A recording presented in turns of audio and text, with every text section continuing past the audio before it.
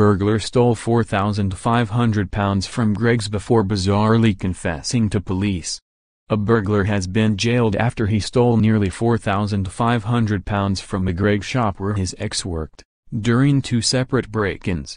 David Naylor was rumbled after he confessed to the second £2,990 raid while on bail for the first £1,465 burglary.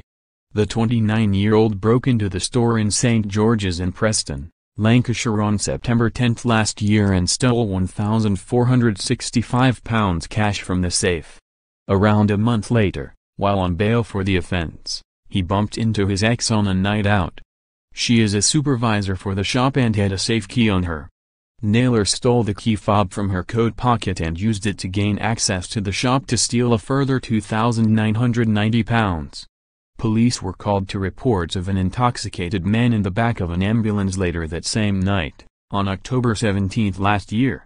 Naylor, from Preston, then bizarrely confessed to police, telling an officer, "I did it again."